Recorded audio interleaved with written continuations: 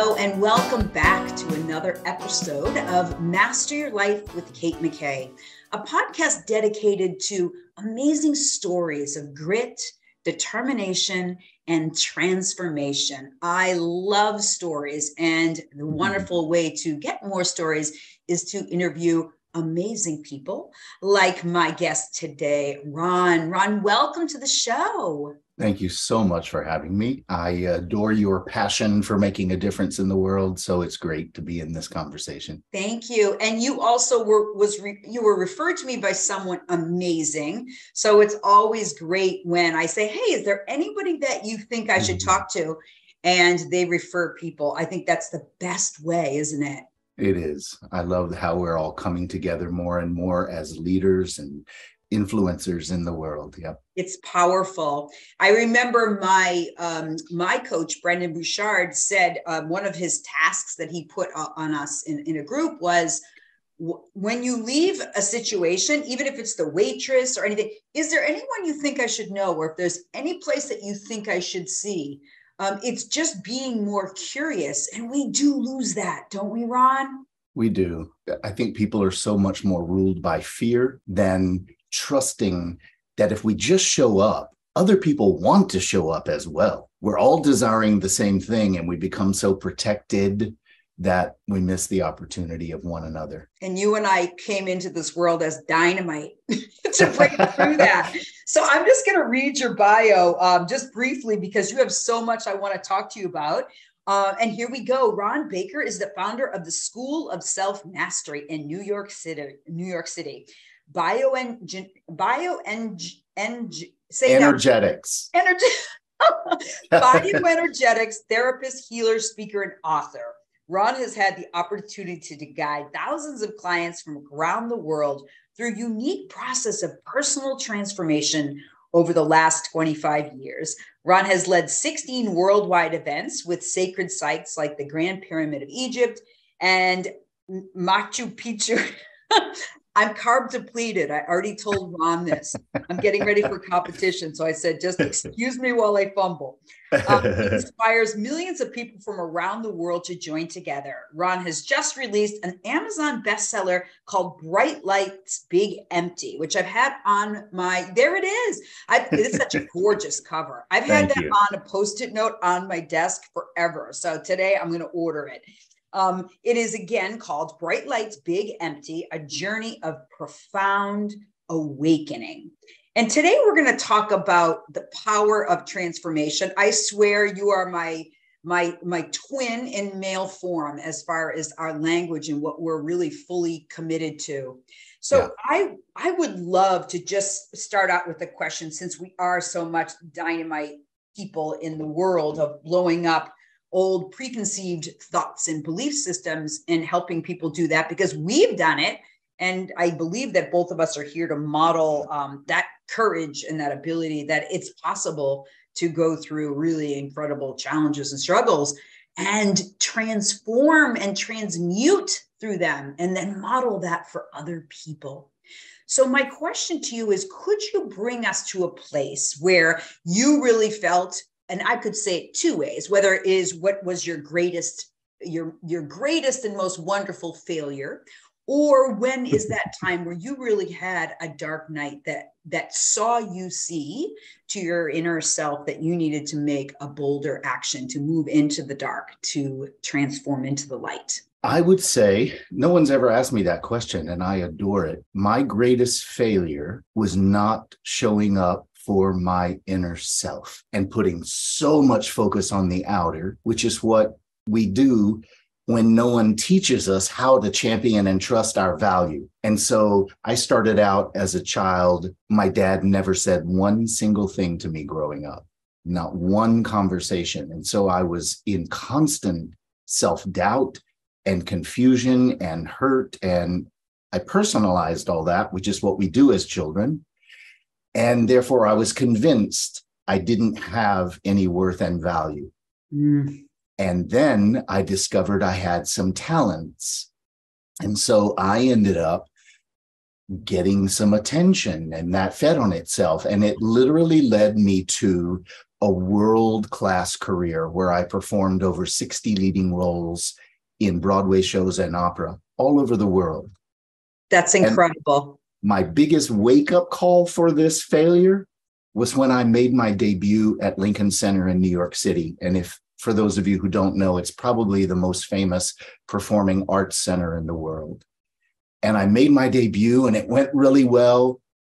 And I still felt like the little kid from North Carolina whose dad never spoke to him, that I was making some major failure. I just didn't know what it was. And as I sought help from so many different teachers from different cultures, different religions, different approaches, different healing modalities, they all pointed me back to my inner self. And when Well, isn't it interesting, right? Because as an actor, because this was the same thing for me, it was the only thing I ever got A's in. So it's so interesting that you and I would have this aha that we were so deeply unworthy. And here we were in front of you in Lincoln Center, dude. Me almost naked on a stage in a bikini, kind of, but the thing is that it's that crazy thing that people look at us and go, how courageous. And you still had that deep feeling of empathy, even though we are in the work of realness. Can you talk about that? It is courageous to get up in front of people and share or do a role or whatever. But if you're doing a role, you're not being yourself. And it doesn't mean you've invested on the inside. It means you've invested in your talents. You know all about competing. And so you invest in your talents and you invest in your body and you invest in your voice, but not your heart and your soul and your essence. And this was the problem. How are you able to win accolades? See, this is the part with me that I'm confused at. Yeah. How is it that you were still able to have that level of success in that role? I can see how people can fake it in business, but with theater, you kind of, I don't know, you could fake it. No, you're not faking it, but you're being the person that you're supposed to be. This is what I was doing. I was trying to be perfect and trying to be impressive and trying to be the mask of who I decided to be. And then I got on stage and I had permission to express who I was supposed to be in a role. I was a master at playing roles. This is what I had done my whole life. Gorgeous. And I just had never played authentic Ron, and I had no idea who that was. And it was so devastating to discover that I could get standing ovations and sign autographs and dine with royalty and be on stage with Supreme Court justices and have no idea who I was on the inside. And thank goodness we had a wake-up call, because the contrast of all that outer glamour and the inner, which says, you're supposed to be really fulfilled and happy, and you feel the antithesis of that. It literally starts to create a tension.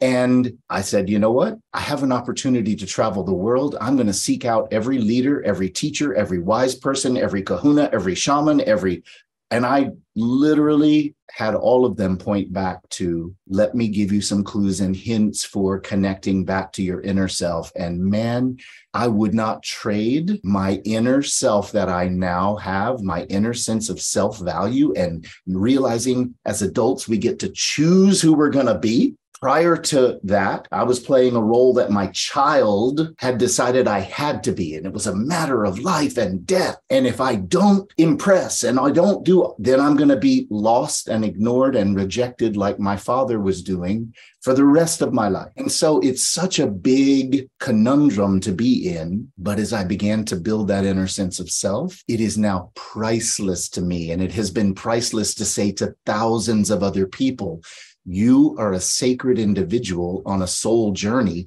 and you have specific challenges that are there to serve you. So as an example, I had the challenge of zero nurturing from my father. Well, what did that do? It put all my focus on it. If I had gotten a mediocre level of nurturing, I might have just accepted it and moved on and led a less rich life. And so I was on a committed journey to find out what is missing. What did I need And as I put together the pieces, I've now quantified it into 9 specific nurturing needs that every single person needs for the rest of their lives. We don't need others to provide it as the source, except when we're kids.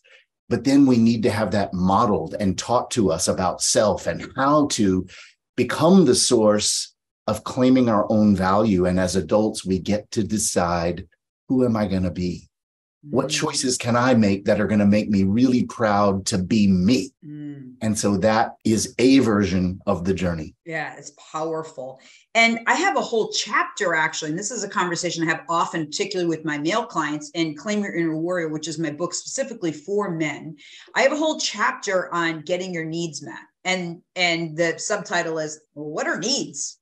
And I think that the bottom line is you'll have men that are listening going, I have no idea what you're talking about. Ron, what are you talking about? Yep. I don't even know. Needs, you're embarrassing me because I can't even. What would you say to the people out there that don't even know what you mean? Because this is the truth, Ron. There are people that have no idea what they need. I guarantee you, almost everyone lacks an awareness of what we actually need. People think we need food, clothing, and shelter. Those are just survival needs. And those are things that we can't take for granted because there are plenty of people in the world who don't have those things. But that is like the baseline foundation and has very little to do with self and the blossoming of self into more and more and more of our potential. And so I have never taught one single person who could name 9 nurturing needs, not one. And so when I start to name them and I say, okay, you've only had one session with me. In this 1 hour, have you felt safe? Yes. Have you felt connected? Yes. Have you felt an affectionate environment? Yes.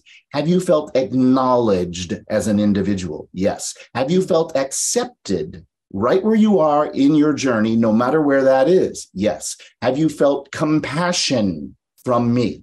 Yes. Have you felt clarity? In this case, clear guidance and information? Yes. Have you felt encouraged to show up and respond and claim yourself? Yes. Have you felt support to have the learning curve of your journey?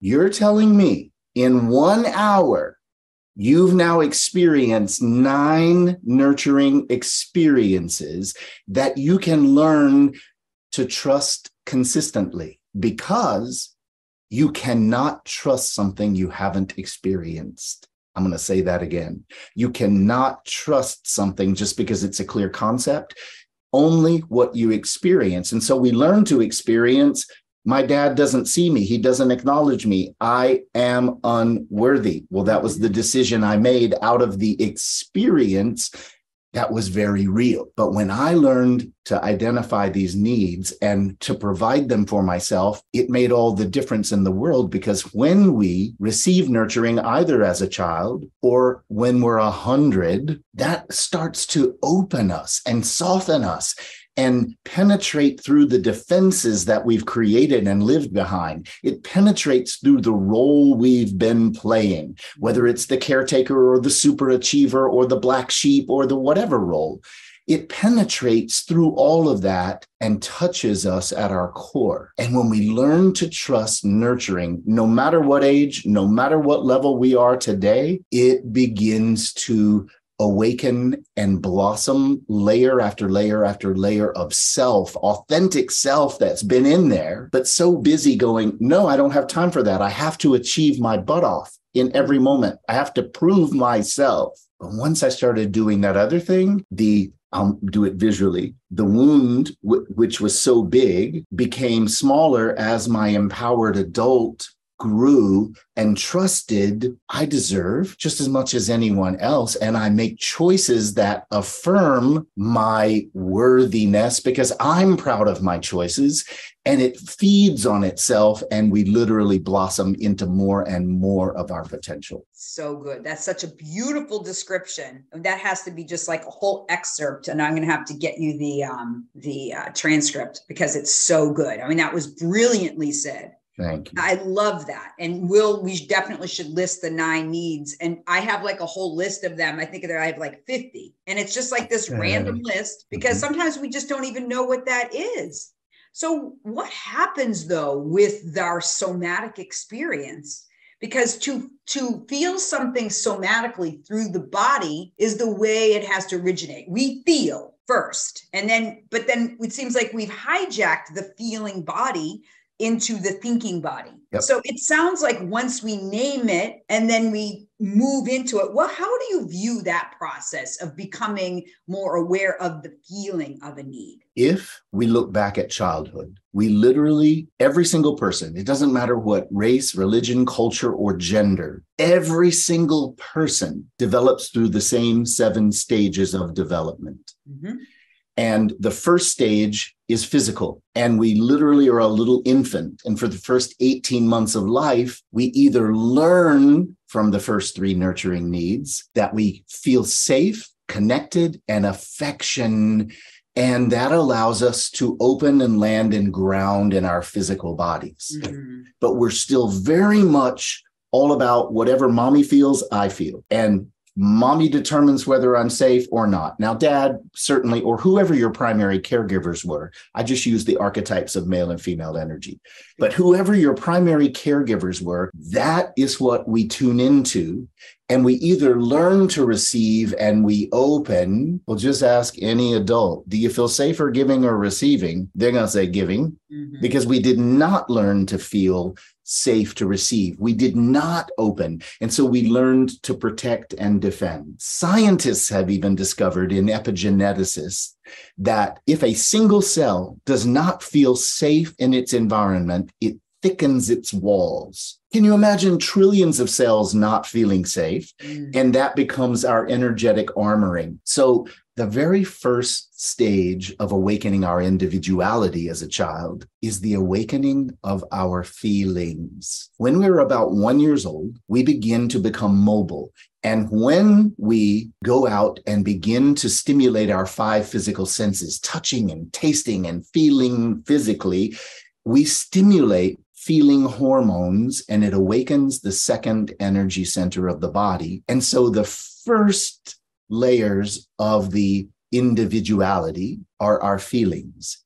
And we needed, just like we needed guidance that said, this is your nose, this is your ear, and this is your chin. We needed people to say, I see that you're feeling sad. That's what that is. Yes, and you're safe to feel sad. And I'm here to add 3 more nurturing needs, acknowledge and accept with compassion every feeling that you have while I still hold a safe space of connection, safety, and affection. Then we learn to land and claim my feeling is lovable and safe. We have lived on a primitive emotional planet. I have never taught one single person who got the emotional encouragement, nurturing that we needed. And so people learn instead to personalize my feeling is unlovable. My feeling is wrong and bad. And so we close that off. And then by the time the 3rd stage of development happens, the awakening mental body in the cerebral cortex of the brain, once that mental awakens, it is no longer free to discover. What it does is it describes the limitations of the shamed feelings. That's not safe. These are the limits. I can't. I don't deserve. No one's investing in me. No one's championing me and teaching me how to. It's not logical, but it's a description of what's actually the experience. And so we learn to trust that experience. And so we go, okay, well, I better decide who I have to be, and I better put on a mask, and I better establish a role in order to have a place to fit in. And that is the setup of childhood. And we become so hijacked emotionally by an over dependence on the mental male energy inside each one of us, whether we're a man or a woman. And so the control of a patriarchal society is not about gender. It's about the hyping of the mental and the squashing of the emotional. So that's a very involved answer, but it's just so helpful to understand why we end up trapped like that. You think about the evolution, it's like if you think about the onion, even it's like there's all different layers of our growth and awakening. And even Maslow's hierarchy of needs is, and I talk about that in my book, it's outdated because there is like, yes, we're woke at the top, but then what's after that? That's not the end, people. You know, and most people from that old model that talk about woke is mostly mentally clearer, but not emotionally safe and connected to the experience and intimacy with ourselves and one another. And that is what's next. That is what makes all the difference. So I talk about this often, this thesis of sort of like where we're at. And I love your take on how you feel you can be the champion through this time. Because I do believe that this is your time at a whole nother level. This is like center stage on another level for you, Ron. But, you know, we had COVID, obviously. And so we became a world of fear. And then we moved into second stage, which was the time of protection, us against them, divisiveness.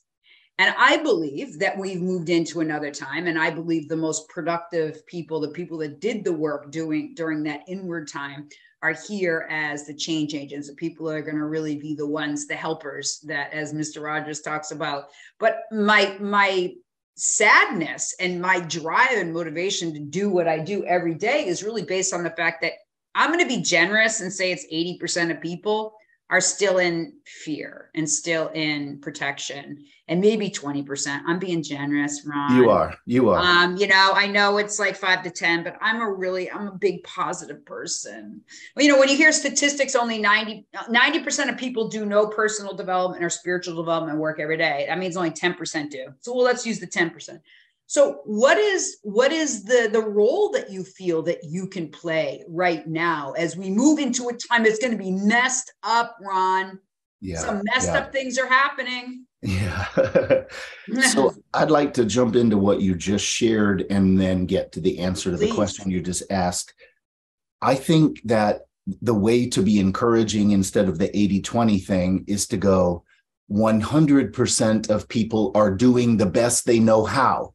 Yes. They're doing the best they know how. But if I don't have an education, how do I navigate this? So if I say to you right now, I need to build a jet engine. It's your job to teach me. Go. I'm waiting. Go, go, go. You can't pass on something you don't know. 100%. And so I think 99% of people are very ruled by fear, but we've learned this is the norm. If you learn to walk like this, eventually it feels normal. And so I said to a teacher in my grad school, I don't think I actually have any insecurities.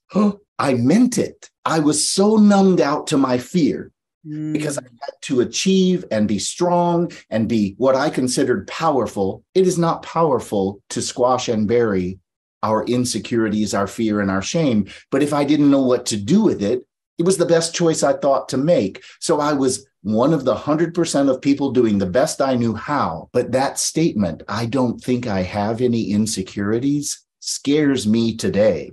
So how do you remember that? Because the way the teacher looked at you, or it's kind of funny that's you remember this point where it's like, it's almost like embarrassing shame. I don't even know, but it's like, how could I have said that? Like, where was I? I'm just curious. Why do you remember that so clearly? I can't explain this very well, but I think it was because my soul, which we haven't even addressed at all yet, because let me jump into soul for 2 seconds. When we're born, we have a child, an adult, and a soul inside us from the beginning. But when you're 6, you don't know there's an adult in there waiting to come out. If I said to you as a 6-year-old, there's an adult inside you, it would freak you out. You would have no reference point. And yet here we are as adults in the same body. And it was in there. And we've awakened however much of that potential we have. Well, I now say to you all, there's a soul inside you. And it's a heck of a lot more than some woo-woo, spiritual, disconnected, whatever idea, because we just have no idea what it actually means and how it works. So I teach my clients, The soul sets up the curriculum for a lifetime in your childhood. And if you don't get the education and nurturing tools, you end up on the hamster wheel of your child agenda, like my proving self, for the rest of your life. But as adults, we're going to attract very similar archetypes to the setup so that we have an opportunity. So for instance, me attracting people who didn't know how to see me or value me attracting unavailable emotional people in my life was a reflection of my father continued. And so I had authority figures who didn't know how to provide what I needed because that's what I actually did need. The reflection of my childhood setup so I could eventually go, the emperor's wearing no clothes. Right. I need to seek differently. I need to find the wiser people who can help me. True that. And so, where's my guru? Exactly. So I found lots of teachers to add pieces and parts to it to help me awaken. And weren't they patient, Ron? Can you believe how patient some of our teachers are? That we, as people who want to help other people, know that we required tons of patience. Yes. My wounded stuff required a ton of patience from a lot of people. And so it's my great privilege to bring that compassion and patience to my clients now. Yes. Because my initial starting out place when I was in the mask and the wound was, okay, I heard the answer. Now I'm supposed to have integrated it by yesterday, and there's no excuse, no process at all. And so I am thrilled to have had 25 years of practicing with clients where I go, it is my great privilege to hold a space while you blossom and continue to blossom and build trust in this new, remarkable, fulfilling approach to life. So yeah, patience. Yes, totally. So going back to so we're talking about the soul, which I love because I do believe that we come in, get dropped in as souls. And I think our kids choose us, honestly. I feel like my kids certainly did, right? They're on a path. And so it's like, that's what I tell my kids. And it's like, you got to own it, babe. You chose it. I pass the buck and they always would roll their eyes like, oh my God, no, I didn't. I'm like, yeah, you actually did. You chose me. You. Congrats. Yeah, it's just crazy. I tell my kids, I'm like, God bless you. I wasn't a small mommy to get born into. So, but then that was the blessing to my son who passed away. I know that he chose me because he knew I could transform it into something gorgeous and beautiful. So when we think about now, and I love this thesis too, that we've done this self-work, Ron, right? We foster that in our individual clients, groups, people we speak to. This podcast, we're fostering the growth of the self, our self-work. And I believe also, too, it's this time, it is becoming not just a nice thing, but a freaking obligation and responsibility that we focus on our social work. We are here to learn from relationship. We are here to heal and grow through relationship. This COVID, this pandemic thing, putting us in isolation and then us against them has destroyed a lot of people's and even made that box even smaller around people's fear. It's choking people with the high rate of anxiety, depression, suicide, particularly in men, right? This is what's happening. So how do we speak into that, Ron? How do you speak into that? Have you gotten your copy of Claim Your Inner Warrior? It is my newest book, available now on Amazon. The book is directly geared towards men and the women who love them. Grab your copy today. Eventually, we all need a wake-up call. We all need a wake-up call. I got to take a break. I have to tell you how much I love interviewing people of acting experience. Because I asked a question and you're like, eventually, like perfect beat. It was perfect. Thank you. I'm just acknowledging your brilliance. So whenever the soul decides to try and get our attention with a big enough symbol, like I'm sure I had tons of opportunities to see that I wasn't connected to my inner self. But it took reaching Lincoln Center in New York City, doing a show with Stephen Sondheim. I don't know if you all know who he is, but he was perhaps the most famous composer lyricist of the last 50 years on Broadway. So here I am doing this show with Stephen Sondheim. That was about as big as my 2x4 was going to get, to say, you don't know how to fulfill yourself. So every person is having a wake-up call. And in my opinion, if we have to look for gifts, which I like to do with everything, what are the gifts here? What can I practice here? What can I learn here? What is life showing me here, rather than just resisting something I don't like? The pandemic, it literally sent everybody to their room. You go to your room and you be with you. Ugh, and everybody hated being told I can't continue to do my escape, my distraction, my addictions. I have to go and be with me. And this was a powerful revealer that we're a world in need of this education about self and nurturing self. So yes, I love the way you said with passion, we are here to learn through relationship, relating to each other. I've got to have a relationship with myself, or who's going to be in relationship with you? But how do we do it now, though? Like, the thing is that from our generation, and like the 70s, like I'm going to be 60. So it's just this generation of like the 70s in particular, which was like, I'm okay, you're okay. It was individualization. And the problem is the newer level of consciousness in younger people is not that. It isn't that. And this is the thing, is I believe that younger people have a deeper and a much profound and much more realistic understanding of consciousness and life. I just do. I coach them. I have kids. I'm aware of that. I appreciate the younger souls. I just do, because they're open to growth and have a deeper understanding of the higher mind. They were brought into the world knowing with a greater level of, they don't need to do acid. They don't need to go to dead shows. They don't need to do all these things in order to know the dark and the light. I just, that's my belief.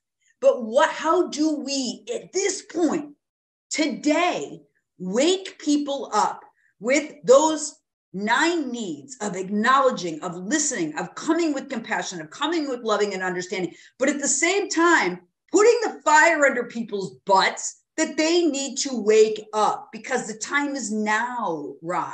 There are going to be a lot of suffering, and I'm not trying to be dramatic. I really am not, because I really truly believe that we are coming into a financial an economic crisis in a way that no one has known. I think even the baby boomers are going to be rocked. I truly believe it. Why do you think I lift weights? I am staying strong physically, emotionally, mentally, and spiritually, because I know I'm going to be the warrior that people are lined up against. And I'm not being dramatic. I've known this from the beginning, because my son's death prepared me for it, you know?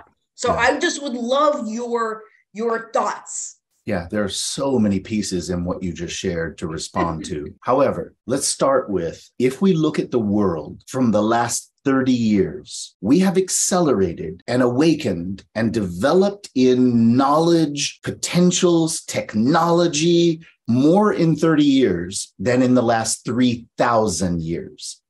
Why is that happening? I talk about this in the book. What's happening on the planet? The soul is accelerating, just like we got accelerated at puberty, and all of a sudden energy moves in our bodies and everything changed about our bodies, and it awakened us into the potential of adult. Well, energy's moving again on the planet for these last 30 years, and it's awakening the part of ourselves that we've been in touch with, which has been the mental body, and it is literally inspiring us into discoveries that we didn't even have the internet 30 years ago. It has awakened so much mental potential, but we're never going to be fulfilled and value each other from the most profound mental acuity. We're not. So it's also accelerating the emotional energy to come up to finally be claimed. Why do you think so much of the planet is on antidepressants? They don't know what to do with their feelings. And this is the missing piece in such a huge way. And why it is so crucial that people find teachers like one of us. People find teachers who know how to get them in touch with themselves, how to feel safe with feelings. Because I'm thrilled to say that in 25 years of teaching thousands of people, not one person has ever discovered a feeling that was unsafe from adult reality. Not one. Well, just like that whole concept behind shame. It's like shame can't exist if it's named. You put light on something that you have shame around, and it no longer has its power. Yeah, if we bring it into the light of day and we nurture it. So, for instance, if I go back to an experience that was so shaming, which I talk about plenty in the book, my childhood and the shaming experiences I had, such as my dad was a semi-pro athlete, but not once did he ever invite me into the yard to play catch or throw or shoot or whatever with a ball. Not once. But he decided eventually it was time for me to go to the basketball tryouts in the city. And he showed up, and I'd never held a basketball in my hand. I was an utter disaster. I ended up on the city championship team, scared to death every single moment. And my dad never helped, never got me a ball, never taught me anything, just week after week of shame. And so I can now look back at that and have huge compassion and nurture my child who was 8 years old. Whereas if I stay stuck in the 8-year-old self and don't introduce these adult perspectives and truths, then I'm just going to feel, if anybody really knew me, if they only really saw what I hold in here, they're going to realize I suck as a person. And of course, it's not true, but we hold that experience. So yes, just like the shame, we can learn to go back and reparent our own nervous system. But we have to learn as adults first what the nurturing experiences are, how to receive them from teachers like you and me, and then how to trust that and to be taught how to show up for self. So let's make this real for everybody. If you don't mind, let's do a quick exercise. Every person listening can discover the first 3 needs: safety, connection, affection. How connected are you even to yourself in this moment? This will be a great litmus test. So I'm going to say a word, and I don't want you to change a single thing about what you're already doing. Just pay attention. The word is breath. Don't change it. Just notice it. How are you breathing habitually? I've done this with so many people. I know what you're going to discover. Only 1 or 2 have ever not ended up discovering that they're breathing very shallowly down to about the middle or upper chest. This is what I call survival breathing. And this is because we hold the trauma of childhood down in the lower self, in the lower torso. And so we have escaped up to our heads, championed the mental body, decided who I have to be, and then I'm just going to give myself enough energy and air to survive, because I don't want to shake that stuff up. I do not want to have to face that because I haven't learned how to face it. It's vacuum sealed. Yes, vacuum sealed, exactly. Or so we think. And so now we're going to do a proactive version of what we did as infants. As infants, we knew how to breathe into the full body. If I don't get into my body as an adult, I can't be connected. And if I'm not connected to myself,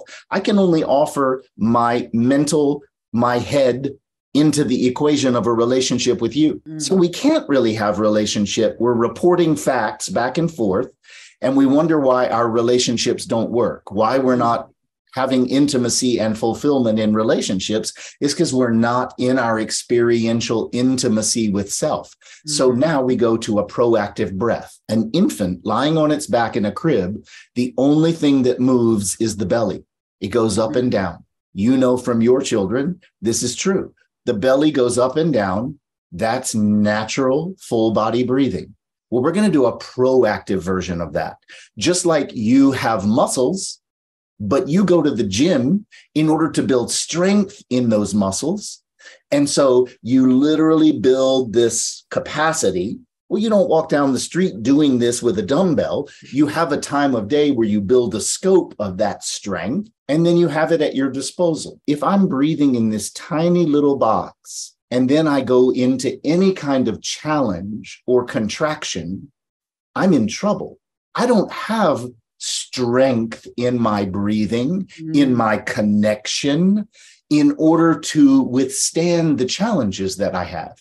So now I suggest that you take, all of you listening, a proactive breath in the nose and a proactive out breath through the mouth.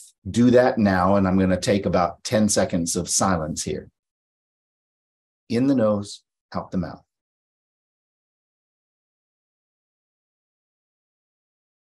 I can guarantee you most people will pull the breath in to do a deep breath and their chest will expand in a big way. So now put one hand on your lower abdomen and one hand on your chest and see whether this is filling up in a big way. Many of my new clients find they have lost the coordination to even get down there. We want to look ripped and we want to look powerful, and we might have lost the elasticity in order to even get in there and stretch that. That's crucial. Where do you think those feelings that are all needing nurturing exist? They exist down in that lower belly. So that's the in breath. We need to fill up the lower body. Now, the out breath, I can almost guarantee you, is even scarier to most people. And so I say, do a proactive out breath through the mouth, and most people go, and that is literally more than they were doing before. Wow. Yes, that is a forward step. Good for you if you're listening.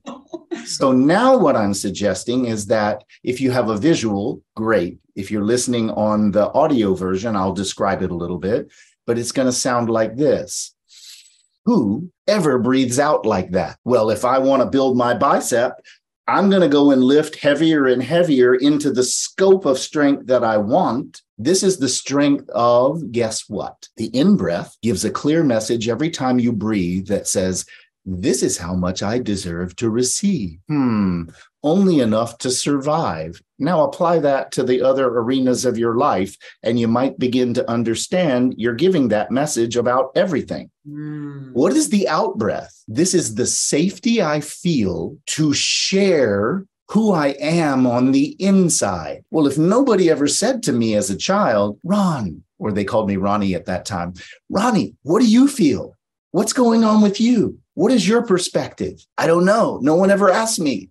I'm not connected. And if I don't even know who I am, how I feel, what I need, how can I share it? And so we learn to close that capacity down. Most people are very, very tight, even in their jaws. I watch famous celebrities give interviews, and they literally give the interview and barely open the jaw at all. I could name some, but I don't want to call anybody out because it's not bad and wrong. It's just, this is how protected we learned to be. Let me put on a smile and let me keep that jaw really tight. So what I say to my clients when I'm teaching them this, I go, okay, now take that proactive out breath and freeze. Don't move. And so they go, freeze. Okay. See if you can get one finger between your teeth. And they're like, no.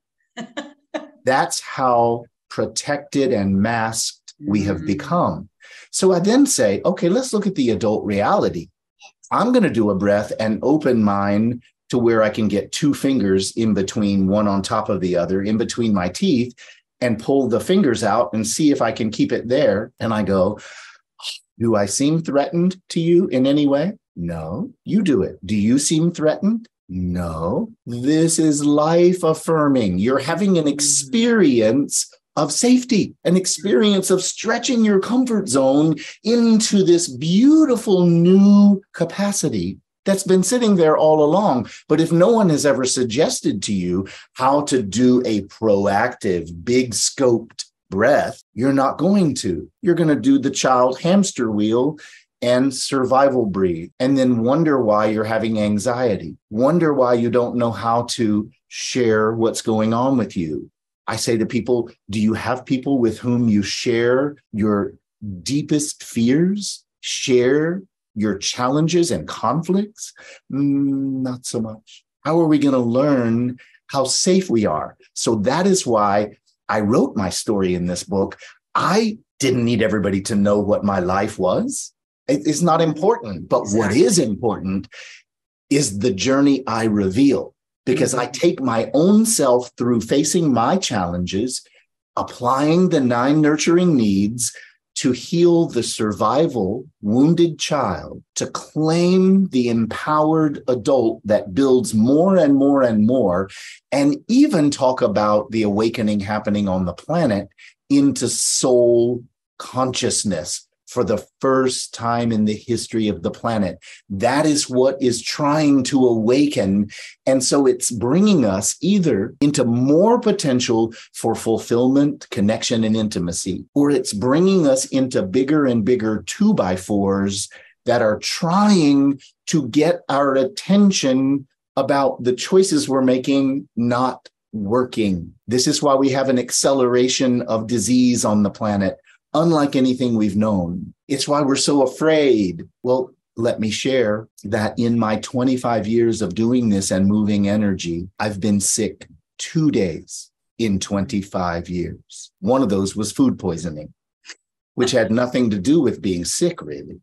So the bottom line is we have so much potential. And if we learn to connect to self and nurture self, boom, more and more and more awakening can happen for every single person, no matter what your specific challenges are. I love how you tie in, because we all hear like the importance of breath, blah, blah, blah, Wim Hof and yoga and all that. But I really appreciate your association with the breath in as and breath out as giving and receiving. I mean, we call breath as life, but the fact that it really is, we can tap in the breath to even our own sense of worthiness, that we are worthy of a full breath. When we show up as the adult seeking to champion that child inside who went through so much stuff, the stories I have heard, or just even the ones I share in my book from my own life, like the basketball story. Mm-hmm. Shocking what we have survived, but we carry all that inside. People go, oh, no, I don't need to look. That's the past. What we don't understand is that the body stores the energy of anything we've squashed, saying, nope, I can't deal with that. It's too much. Nope, that's going to be so threatening. And it doesn't go away.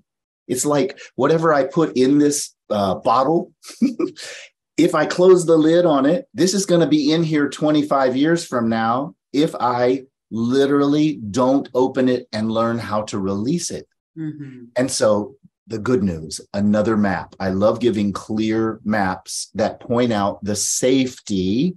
That's our first nurturing need. Think of when you were a child and you saw this house or this building or whatever, and it was huge. Oh my God, that is the biggest house I've ever seen as a little kid. And then you go back as an adult and you're like, that's not big. It's not big at all. It's just natural, normal, whatever. The same is true for feelings. If I'm a little child and the situation I'm in is twice as big as my little 3-4-year-old self, no one's teaching me how to process and work through it. I turn away from that, and the memory of it in my head is how huge it is. Mm-hmm. Then if I grow into adulthood still facing away, I don't want to do that inner work. That will be threatening. Those feelings that were so overwhelming, I don't want to ever have to deal with that again. When I teach people how to turn around as an adult and realize this is the reality, it's so manageable. It is unbelievable. Just like the house wasn't that big. You can show up and learn how to nurture it. And that's why not one single person has discovered a feeling that was threatening to them. I like that. That's a massive power of perception tool. You know, it's the power of perception and being able to see things as they are. It's just a beautiful tie-in with the breath. So we're just going to wrap up in a couple minutes, but I would love for you just to give some simple steps that you would suggest. If someone's listening to this and they're like, that sounds all well and good, Ron Baker, and you're amazing, but you don't know my story, or you don't even have any idea, or I don't even think I have the courage to do that, or I'm just waiting for a bigger cosmic 2x4 to put me upside the head. What would you say to those people, Ron? Every single person feels the same. I remember teaching a group early on in my career of doing this as a thought leader, nurturer, whatever you want to call it. And I realized every single person in the group was sharing, trying to convince the group how they were the most unlovable one. And I stopped and I started laughing and I said, oh my God, listen to this. Everybody is trying to make a case for how unlovable they are. And you're all wrong. You're not the most unlovable one in the room. I am. And they all laughed. Yes, perfect. Because that's the myth of the child. And the powers that be that want to manipulate the population count on this and play on the unworthiness and the you can't do it. You have to put your power in my hands. And so what steps can people take? Realize that just as there are people who have gone to school to be able to provide profound scientific information, profound medical advice, there are those of us who have dedicated our lives to providing nurturing education about self-empowerment, self-love, self-value, all of it. And one of the main steps is we all need help. If you already knew how, you'd already be doing it. And so you're here listening to this program because you're curious about how, that you want to make a difference in your life. And so find someone who has a track record, who knows how to connect emotionally, who understands how to move energy, who can help you get in touch with your empowered, authentic self. That is the highest thing I could suggest. And there are books. If you feel you can't afford to do sessions with someone, go and get books by the people who have and get some simple starting tools.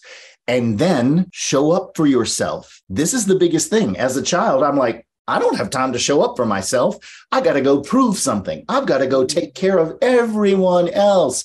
I have to be the caretaker. You can't imagine. I tried to do a nurturing class for mothers, for young mothers. I went and stood out in front of a school that was for kindergarten through third grade. And I handed out flyers about nurturing time for moms. They're like, are you kidding me? I don't have time to do a class for And I'm like, are you kidding me? Exactly. You can't afford to not learn how to nurture yourself, or that's exactly what you're going to teach your kids. Exactly.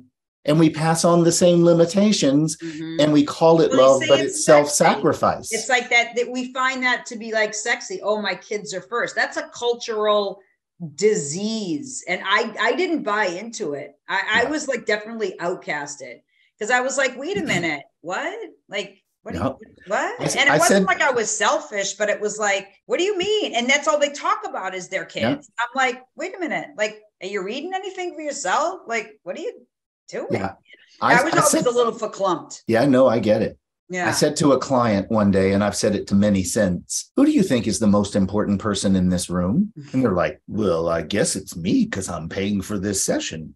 And I said, oh, no. I am the most important person in this room to me. Yes. Please be the most important person in this room to you, because otherwise, where are we going to model self-empowerment? Now, let me ask you one more question. Do I seem selfish to you? No, I'm not.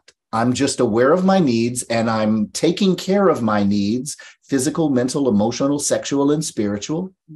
And that inspires you toward doing the same thing, your own version of the same thing. So how many people do you think have benefited in the world because I made myself the top priority in my own life? Thousands and thousands. And if you talk about the sacred journeys, millions of people have benefited. Starts with self-love. We must learn how. And it's entirely possible. It does not take the entire day. You can do it. I say to people, you can nurture yourself in 2 or 3 minutes a day. One breath. Will change your life. One breath compared to not. Right. One breath. I mean, just what it's a starting place. Yeah. Well, that you drop some serious gold there. Yep. Again, it's just that whole breathing in, breathing out. I receive, I give, I give, I receive. It's so delicious. And then I can be in a relationship with you, and I can create a healthy relationship with you. And your needs are just as important as my needs. Oh my God, who knew? Yes. Who knew? Oh, Ron, we could go on forever. This has been absolutely incredible. It's like you're speaking my language, and I can see why we got hooked up.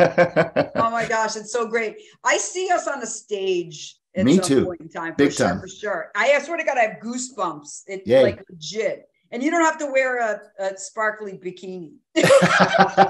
I have done some shows where I was wearing a loincloth only. No doubt. No doubt. Oh my gosh, that's so awesome. So, all audiences, please grab his book. It's Bright Lights, Big Empty. It's a bestseller. There it is. It's a beautiful cover. I love that. And that's available on Amazon. Grab it. I'm going to be able to throw away my Post-it after this podcast interview. I'm finally going to order it.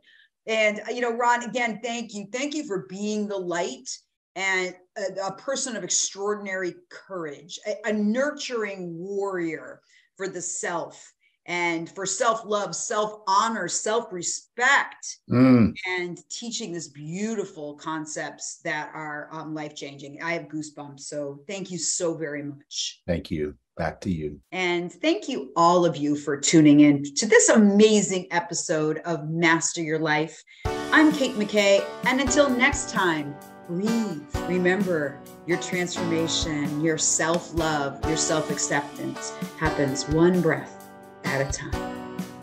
Want to learn more about Kate? Check out our website at kate-mckay.com.